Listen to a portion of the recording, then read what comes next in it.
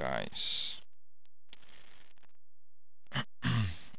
Okay, just as a summary of what we have done so far. Wow, this thing is still recording. If you guys remember, we have covered HTML cascading style sheets the first 2 weeks, pretty much. Then the following 4 weeks, we covered JavaScript. Okay? So we pretty much covered chapters 6 through 15 of the book. That included introduction to JavaScript, the script control statements, script functions, script arrays, script objects, the document object model. So you guys should be experts on that. The events that are captured by JavaScript. XML, you know what an XML looks like and how to identify, how to define it. You even know how to do AJAX calls using JavaScript. Okay? Now, I don't know if I have said this or not, but the 10th page is not going to be really a page. It's going to be an AJAX call, and it's going to be in the login. That's what everybody's going to have to do, the login. So the login will be an AJAX call to the server to authenticate the user. So you don't have to turn in the 10th page as the login. Okay? Then, if you go into the book, that's up to chapter 15. Now, okay. If you go in the book, you will see that chapters 16 is Flash. In fact, chapters 16 and 17 are Flash. Does anybody know what Flash is? Yes. Yes. It's Adobe Flash, vector base. And just if you are just curious about it,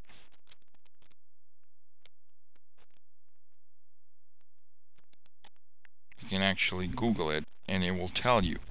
Adobe Flash, which is formerly known as Macromedia Flash. By the way, there was a company called Macromedia that created this technology called Flash. Flash is a client-side technology. What does that mean? It will be downloaded to your browser and it will execute on your computer. Very similar to JavaScript. Hello? Is everybody awake? JavaScript is a client-side technology. Why? Because when you request a page from the server, you will request an HTML, pictures, styles, oh yes, and a JS file. The JS file is the JavaScript. It's the stuff that will get downloaded into your machine and run locally. That's why it's called a client side. Okay? Flash was or is a proprietary technology of Macromedia. Back then it was Macromedia. Then Adobe bought Macromedia and they made it a product of their own, and it's called today Adobe Flash. Okay? Has anybody seen Flash on a website? What does it look like?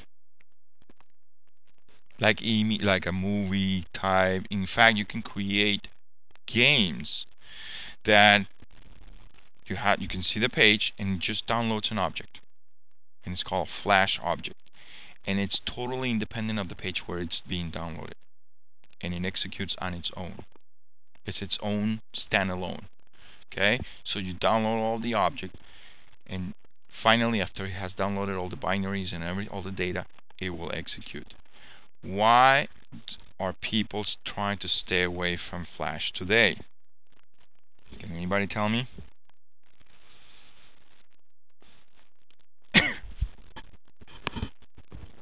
It's very heavy. It's very heavy.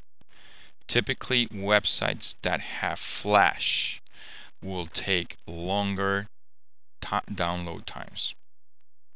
Okay? So and especially if you overdo it. If you put a lot of Flash in your pages, your website will become very slow. Okay? Now, Flash is frequently used for advertisement, games, Flash animation, but most recently it has been positioned as a tool for rich internet applications. You guys should know this term already. It's also called today Web 2.0. When you have a website that behaves the same way as a standalone application. Give me an example of a standalone application for me now. Anybody can give me an example of a standalone application? The one that you grab a CD or a DVD and install on your machine. Anybody? Windows is an operating system, but it's more than that. I'm looking for an application. A program that runs locally on your computer, and guess what? It will run whether you're connected or disconnected. Yes, very good example. Microsoft Office. Microsoft Office is an example of a standalone application that when you install it, it will run locally on your computer and it does not need the internet. What's another attribute of standalone application? It's fast. Why? Because it runs locally. Although with Microsoft Office lately, I don't know if that's called fast or not, but it's supposed to be fast. It's very responsive. You can do really neat stuff like click, drag, drop, and do a whole bunch of stuff.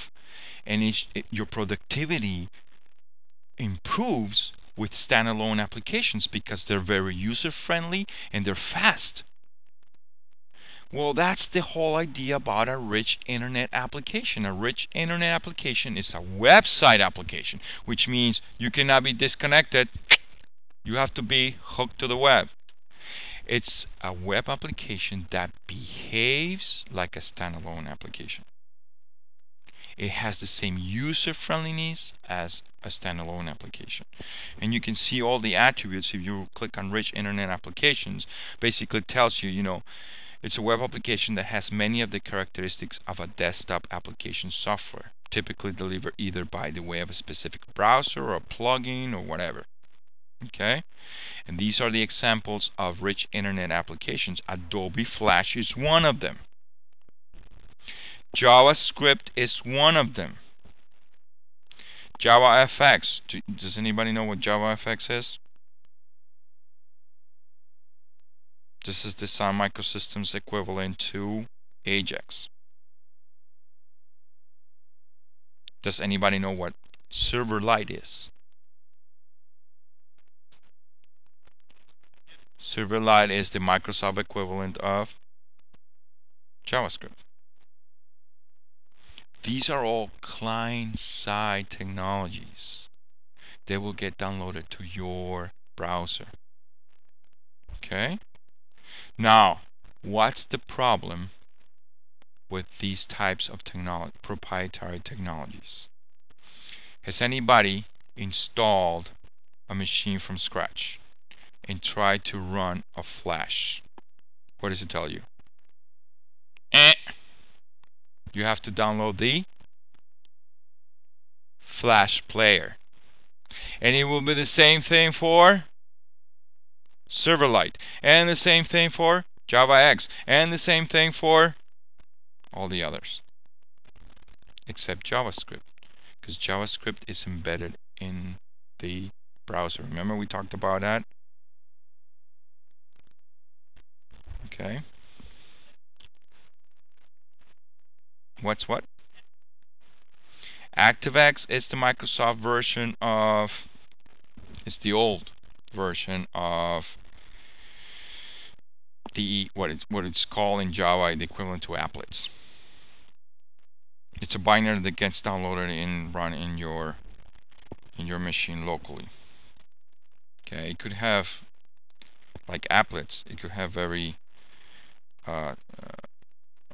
dangerous security flaws because you're giving a lot of rights, execution rights on your machine to those components.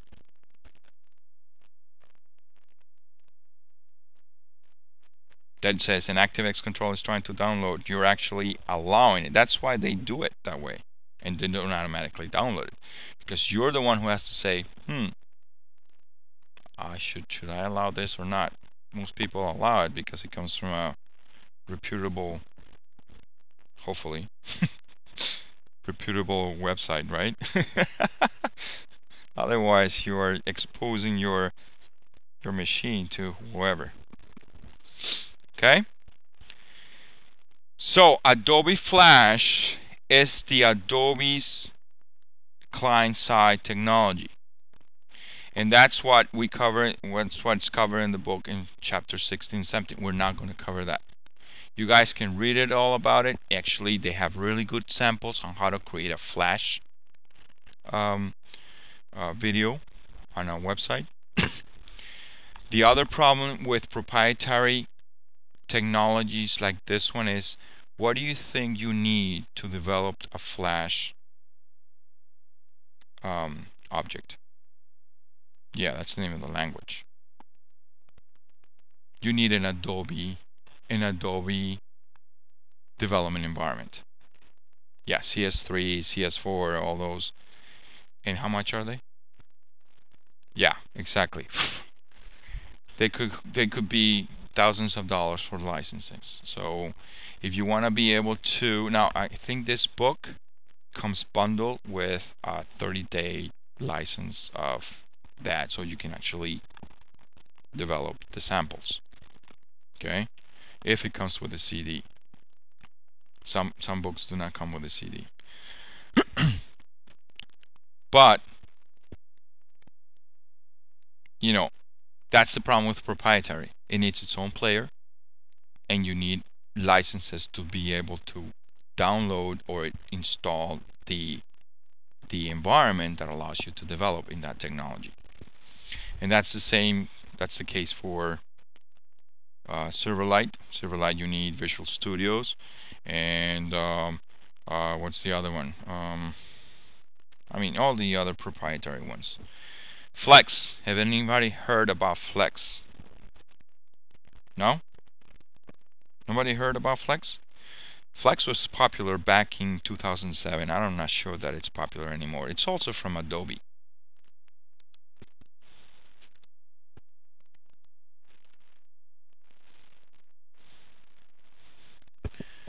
Flex Fuel, not Flex Fuel, obviously. Flex technology. So it's called Adobe Flex, okay? And it's a software development kit released by Adobe Systems for the development and deployment of platform-rich internet applications, and it's based on the Adobe Flash platform. So it's like the improved version of Flash. Okay.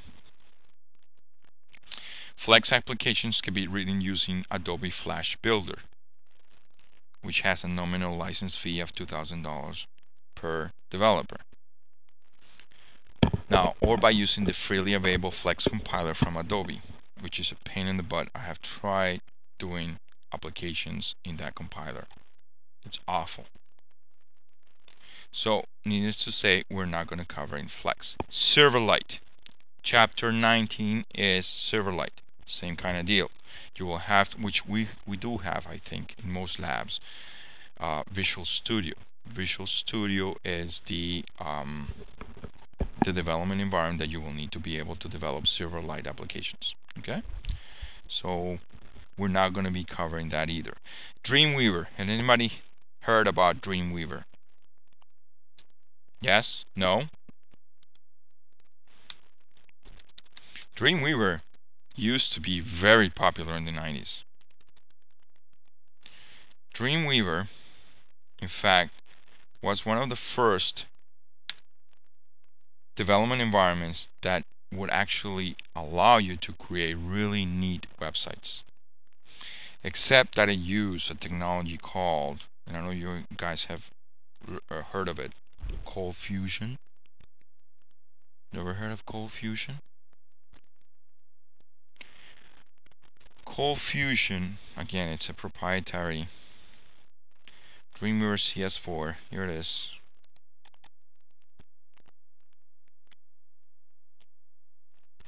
Adobe Dreamweaver, formerly known Micromedia Dreamweaver, is one of those Micromedia tools again. It's a proprietary web development application originally created by Micromedia. Okay? And now it's developed by Adobe Systems. Here it is, including active server pages, Cold Fusion, and PHP. So you can actually do server-side scripting, including ASP, Cold Fusion, and PHP. Now on the front end, you can do CSS and JavaScript. Okay? So Adobe Dream is the expensive version of Eclipse, pretty much. The Eclipse web developer version. Okay? Which is the one that you guys should have downloaded the second week and install and run to develop your website. Okay?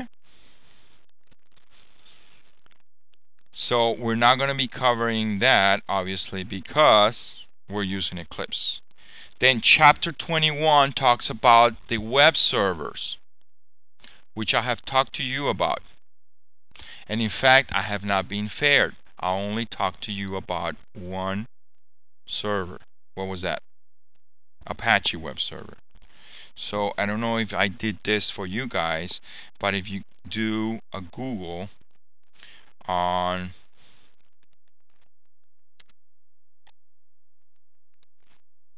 the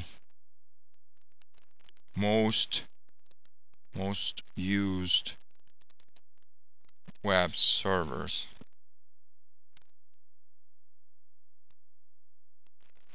did I do that? Did I show you guys stats about that? Let's see what the Wikipedia Free Encyclopedia says about it. I don't know if I show you this. This is the most recent one, actually, because this covers 2011. Remember that one that I showed you? I think it was up to 2009. Okay. What I said was, back in 1997, when we were developing websites, there weren't that many websites. They were into the thousands. Today, we're into the billions. Billions of websites out there. Okay? And each website is serviced by a web server. So they did a marketing analysis, and percentage-wise, they said this is what it looks like right now today in all the web servers that are feeding those billions or servicing those billions of websites. As you can see, Apache is the leader, but the second one is Microsoft. Okay? Microsoft has a web server. It's called IIS, Internet Information Server. Okay? I have Windows from Microsoft. And if I go into my computer and manage my computer, under services and applications, I do not have IIS installed. Oh, that's right. Yeah, this is professional. Yeah. That's the other thing. Home edition, you will not be able to install IIS. But if you have the professional edition of Windows, you will be able to install IIS. So to install it, you will have to go to the control panel. You will have to add programs. And instead of adding or removing a program, you're going to be adding a Windows component. Okay? So you will go into the Windows components, and it will give you a list of components that are installed and are not installed. Here they are. This is one of the things I hate about Windows. You cannot resize the... Never mind. So this is the one, Internet Information Service. This is the web server from Microsoft. So you go into the details, and these are all the services that you will install when you install the Internet Information Service. You will install the File Transfer Protocol, or FTP, if you want to be able to do FTP between this laptop and any other computer. You can do SMTP, which is the small box, it's mail. Small mail, what is it? Small Mail Transfer Protocol. basically do mail, and also the World Wide Web servers. This is the server. This is the one that it loads on the back end and listens for any request on port 80, which is what Apache does. Remember? So this will be the one that you will install. Now you need the Internet Information Services snap-in to be able to manage it. Let's say I'm going to install the file transfer protocol and the small, and then I click OK, and I go next, and it's going to ask me for a Windows CD. Please don't ask me for a Windows CD. Yes, it's going to ask me for a Windows CD, which I don't have right now, so forget it. I'm not going to install it. Okay? And then once you install it, usually run it and stop it in a very similar way as the Apache. It will be a service that will listen through port 80, and there's also a root directory where all the websites will reside. And typically that root directory will be C, your hard drive, inetpub, www root. That will be the folder where all the websites will coexist, similar to the HTTP docs folder in the Apache. Okay? So the book on chapter 21 will go through each one of those two. It will go through the installation and load of both the Apache server and the IIS server, okay, which are the most two common web servers out there in the world. Then finally, chapter 22 talks about databases, and if you guys run into problems creating your database, please read chapter 22, because chapter 22 will go through each one of the steps that I went through in defining what is going to be my database table, what is going to be the fields in my database table, and what are the relationships, and how do I populate the data, and blah, blah, blah, blah, all this stuff. Okay?